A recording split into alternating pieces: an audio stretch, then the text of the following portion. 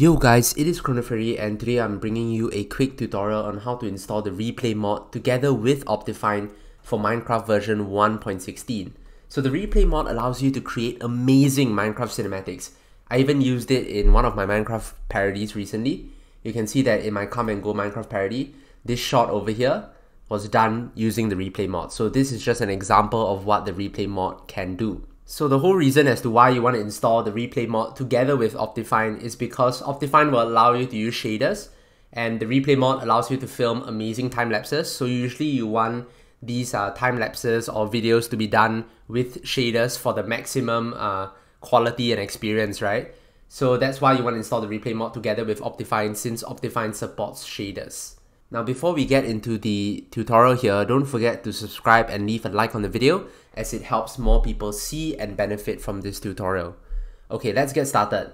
The things that you will need, because the replay mod is a bit complicated to install but you shouldn't have any problems as long as you're watching this tutorial. I'll try to make it as brief as I possibly can.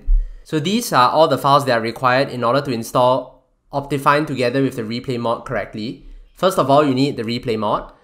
Next, you need OPTIFINE itself, and then you need Fabric Mod Loader, along with OptiFabric to ensure compatibility between OPTIFINE and Fabric Mod Loader. And then you need Fabric API, and last but not least, you need FFmpeg in order to render out your videos in the replay mod. So the links to all these files will be in the description down below. So I'll show you how to install each one right now. So for the replay mod, you just want to click download.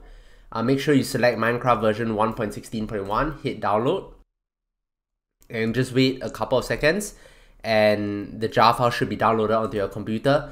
Next, you move on to Fabric. Same thing here. You can download the installer for Windows, or you can download the other installer if you're using Mac OS or other types of operating systems. And again, it's an .exe file if you choose this one, which is the one that I've downloaded, or it will be a .jar file if you're downloading it on other operating systems that are not Windows. Alright, on to the next one, guys. You have Fabric API, which is required as well. Once you are on the Fabric API page, you just want to click download and just wait a couple of seconds and your download will begin automatically. So just wait for it to download, and as usual, it's yet another jar file. So the next thing you need here is OptiFabric. So in order to download it, you don't actually want to hit the download button here. You want to go to files, because if you just click download from here, it will download the 1.15 version, which is not what you want. You want to go over to files, navigate to 1.16.1, the latest one, which is over here, 28,000 downloads. And from here, you just click the download icon and you just keep the jar file and you're done. That's OptiFabric. So last but not least, you will need to download FFmpeg in order to render your creations in the replay mod. So you want to head to the link in the description. This will take you to the FFmpeg website where all you need to do is just click download build. And it will download as a archive file, which you can open using WinRAR or 7-zip, but you don't want to open it because that's not what you're supposed to do. So now that you have downloaded everything here, you can see that I've downloaded OptiFabric, OPTIFINE, Fabric API, Replay Mod, Fabric Installer, and FFmpeg. So just make sure you have all these files downloaded onto your computer, and what you want to do now is you want to run the Fabric Installer. This will install the Fabric Mod Loader onto your Minecraft client. So just double click it to run. Make sure that you have Minecraft version 1.16.1 selected, hit install, and that's it. You have installed Fabric Mod Loader. Now for the rest of these mods, you need to navigate over to your .minecraft folder. You want to type %appdata% and you want to hit enter. So this will bring you to your roaming folder. You want to click .minecraft, and over here in the mods folder, you want to double click to open that. And you want to drag in the replay mod, Fabric API, OPTIFINE, as well as OptiFabric. So these 4 files, you want to drag it over into your mods folder. And you're almost done. You're just left with FFmpeg. So last but not least is FFmpeg. You want to drag over the archive file into your .minecraft. So just wait for a couple of seconds for it to copy over. You want to right click and click extract here. So you don't want to drag this into your mods folder, guys. Just keep that in mind. You want to drag this into your .minecraft folder. So you want to delete once you have extracted it. So you can see that you have the FFmpeg folder here, right? You want to rename this FFmpeg folder that you have extracted from the archive file. So just right click, rename, and just delete all this stuff after. So you just leave it as FFmpeg.